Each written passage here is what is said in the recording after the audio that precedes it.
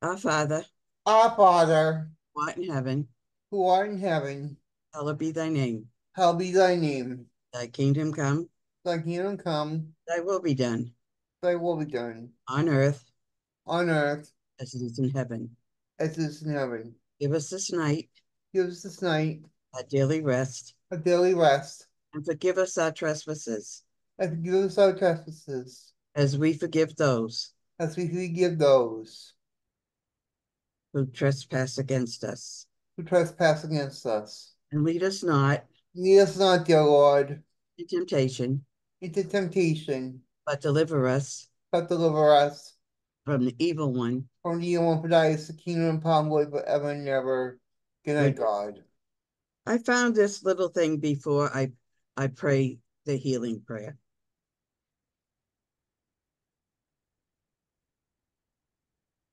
Every name is a touchstone, and it leads to a place in time where God has used another's heart to reach and touch mine. It may have happened years ago or even yesterday, but every person that's on my list has changed my life some way. Through simple conversation, a warm hug, or a shared meal, every person on my list has helped me grow or heal, or laugh or love, or learn to or smile. The blessings never end. As God allows our paths to cross as family and friends. It's a thank you card to God for putting you on my list. Each and every one whose name I've come to hold so dear. I do, I do, I do. I hold so dear. Praise be to God. A healing prayer for our loved ones. Almighty Lord, I come before your throne today on behalf of all my sick ones. Father, they are weak and their body is in pain. So many people, so many loved ones that we need to pray for. They're suffering, and we have to pray that God will ease their pain and even heal them. That's the most important thing that we have. I pray that you have mercy on them and heal them from these diseases. You are Lord, the all powerful one, the almighty one. There's nothing that is beyond you. So I humbly ask you to touch them with your healing grace and restore them to health. Remind them of your love for them and help them to trust in you for their recovery. And Lord, show them, please, your healing power and make them whole again. I ask this in Jesus' name. I just wish that I could remember certain prayers, but a lot of times I can't. But my heart goes out to each and every one of you who has sick loved ones. I have, so I know you have. Sickness and depression and all kinds of things, they hit us in our lives. God uses them to grow us. Sometimes I even admit I'd like to grow a little less, but no, I understand why. It's to reach out to other people who are going through what I've gone through. I can't tell you everything that I've gone through because certain things, they're not supposed to be broadcast. But I can tell you, even in my darkest hour, when I had no hope, and I know what it's like, believe me, I know what it's like to be in that dark place, to have no hope. But then a light shined through that darkness, radiant light. God sent an angel. He sent a message. He sent somebody to let me know of how God loves us unconditionally. And to know that kind of love, I want you to know too, because it is so special for you to know unconditional love, no matter who you are or what you are, that God loves you. But he doesn't love sin. Don't be honest with that. That's why if you're sinning, you need to confess it and repent. I know you think it's hard to repent, but it's not really. If you can be honest with yourself and you feel like you're so much alone, you're not. There's somebody out there that will be there for you. And that's my prayer for you all tonight. Don't be afraid. There's hope out there. I've known many people that have said, God, if you're really God, show me. And he does. And that's the truth. I've actually never said that part, but I often wondered what it would feel like if you doubted that much and you cried out to him and he answered you right away. I serve a God that is miraculous. I can tell you the mighty things over and over what he's done in my life. Someday when I get enough courage, maybe I will let you know one of my secrets, how God was there for me. But for now, we're going to read the Bible. Jesus is Calling, July 11th. Worship me only. Idolatry has always been the downfall of my people. I make no secrets about being a jealous God. Current idols are more subtle than ancient ones because today's false gods are often outside the field of religion. People, possession, status, and self aggrandizement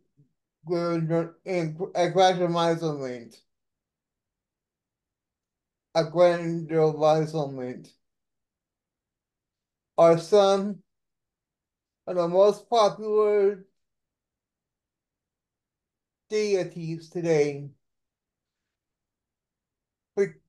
Beware of bowing down before these things. False gods never satisfy.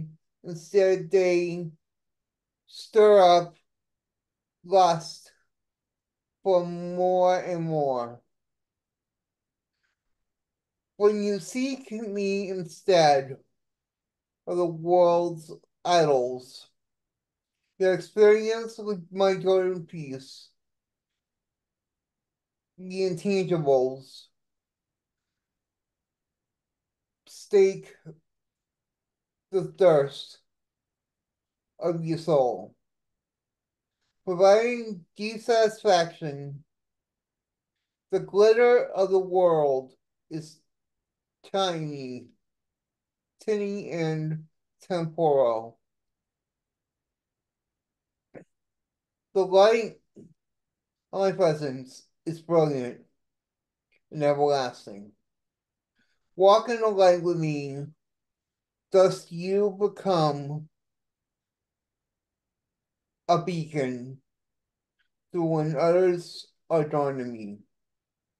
Exodus chapter 20, verses 4 and 5. 2 Samuel, chapter 22, verse 29.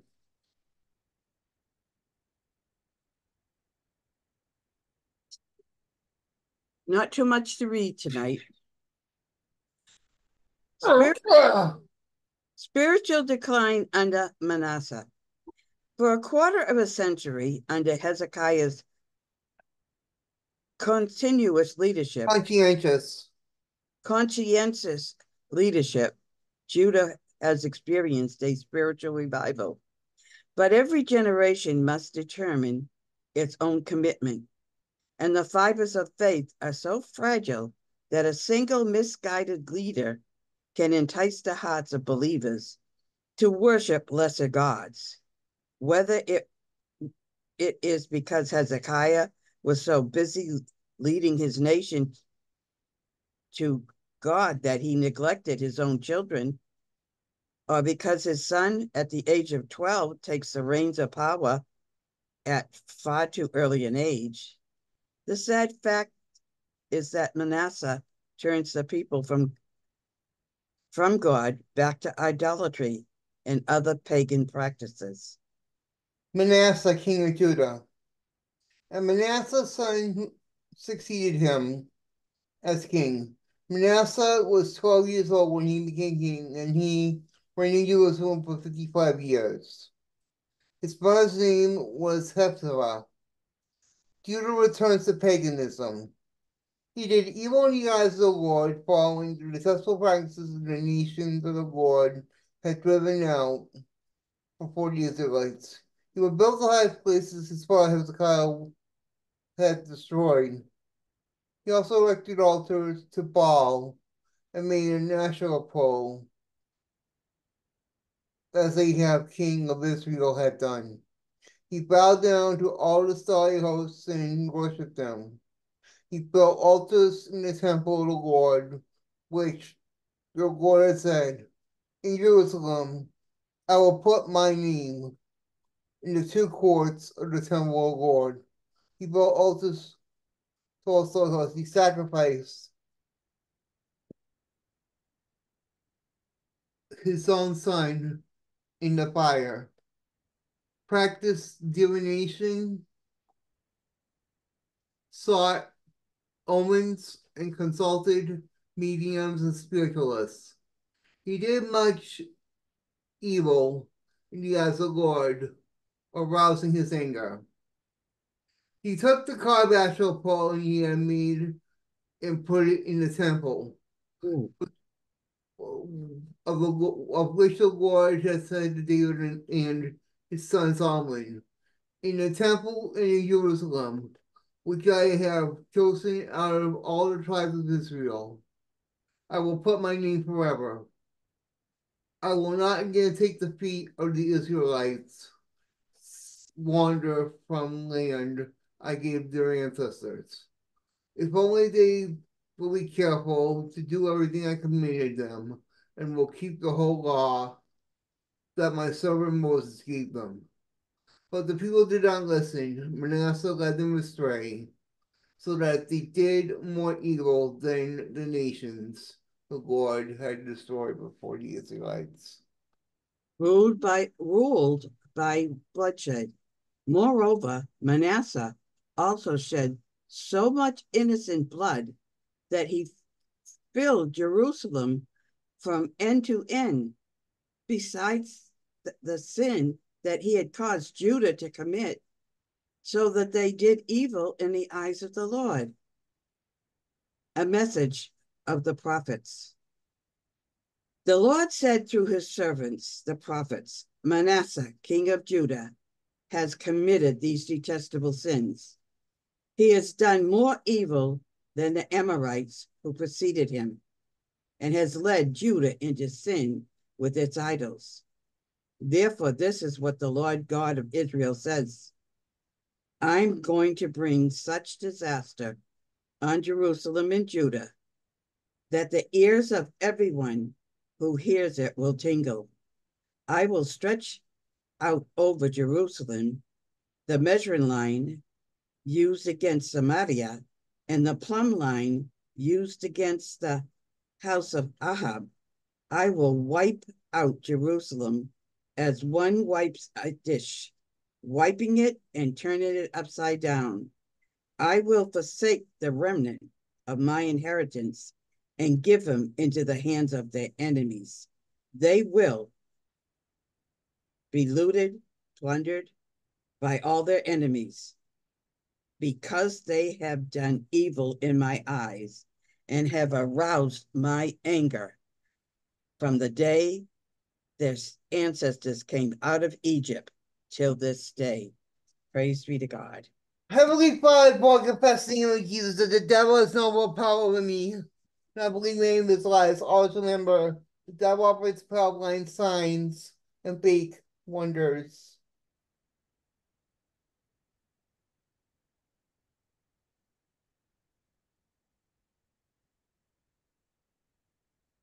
Guided. I will lead the blind by the road they do not know, by paths that they have not known. I will guide them. I will turn the darkness before them into light, the rough places into level ground. These are the things I will do and will not forsake them. Isaiah 42:16. When you feel that you have lost your way and your feet can't feel the path beneath you, God promises, he does, that he will lead you forward, even if you can't see what lies ahead. And though the road feels rocky and unsure, God will guide you. And the path that seems impassable will become smooth, and the way that seems impossible will become straightforward.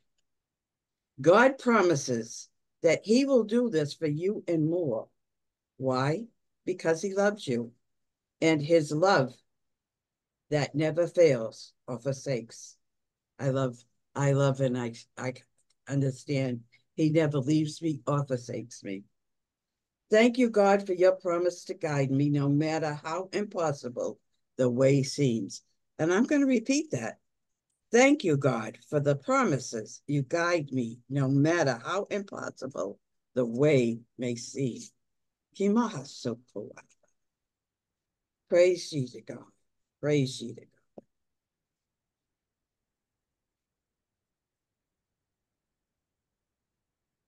Layers, July 11th. Forgiveness isn't always one-time thing. There are layers of what need to be recognized. Sometimes we have forgotten, but we don't realize how many layers there are. And if we don't deal with each layer, hardness of the heart can set in. And this is what God has to say tonight. What is the state of your heart? Practicing forgiveness is important to you and to the person you need to forgive. Refusing to forgive places you in a self-imposed bondage to the past. Ask me to search your heart. Are you holding grudges? Are you avoiding someone because of what she or he said about you or done to you? When someone has asked for your forgiveness, have you said, I forgive you? But later realize that you're still harboring bitterness and anger. Be aware of the layers of hurt that cause initial problems. Harsh words are often hard to forget. The memory of evil deeds may be deeply embedded in your heart. The Apostle Paul said, get rid of all bitterness, rage, anger, harsh words, slander, as well as all types of evil behavior. Instead, be kind to each other, tender-hearted, forgiving one another, just as God, through Christ, has forgiven you. Allow me to heal your heart and that of the offender. This may take some time. Let me peel back the layers of your pain and breathe my healing into your soul through scripture and through the peace that you will find in my presence. Peter came and asked, Lord, How often should I forgive someone who sins against me? 7 times? No, not 7 times, he replied, but 70 times 7. Matthew 18:21-22. And that's what God says. Forgiveness. If you don't forgive and you end up with bitterness and stuff like that, let me tell you what bitterness does. It might not even be in, you know, the person that you're bitter about is even giving you a second thought. But what bitterness does and unforgiveness does is causes sickness in your body. Really, it does. To be free, to be free and going well. Don't have any bitterness in you. Don't have any unforgiveness in you. Don't hold a grudge. Don't hold on to wrongness. You forgive them, whether you did it to them or they did it to you, one way or the other. It doesn't matter. If you've asked for forgiveness and they don't give it to you, well, that's okay, because you have released what you had to do. And that's what you do, is you release it. And that's what one of the things that every night I try to, get one way or the other to make you understand. You need Jesus. You really do. And you can come before him. Yes, the hard part is to admit that you are a sinner. I'm a sinner. We're all sinners. But most of the all bad things that when I got that personal relationship with him, all the stuff that I did, good, bad, ugly, got washed away. I became what they call born again, but I didn't go back into my mother. What I became was born of the Spirit of God. And that is a whole new story. Everything you did in the past, it's all forgotten. God doesn't keep records of it. He did before. I found that out. But once had your soul washed clean and your sins all forgiven, you're a brand new person. You know, I can't I can't be screaming and hollering, and I don't think Jesus screamed and hollered at you. His message was simply, I died on the cross for your sins, for your healings, so that you can be born, you can have a clean slate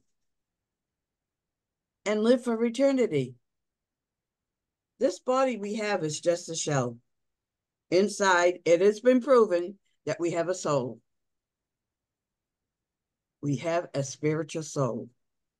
We're not soulless. Satan is, but we're not. God wants you to come to him. He has open arms. And all you have to do is believe in the Lord Jesus Christ, his son. Ask him into your heart and ask for forgiveness. And you'll be clean and you'll be born again of the Spirit. So may God bless you and keep you. And hey, I think he's going to be whispering your name tonight. Don't think you're crazy when you hear it. I heard God's voice once, and I am so proud and honored that one time his audible voice was spoken to me. But he speaks to me in the words in the Bible. He sends angels to me for me to help me at times when I'm really, really desperate. And I believe you can believe too. So may God bless you and keep you, and may his light shine upon you tonight. Amen. In the name of the Father, and the Son, and the Holy Ghost, you take care of yourselves. Good night and amen.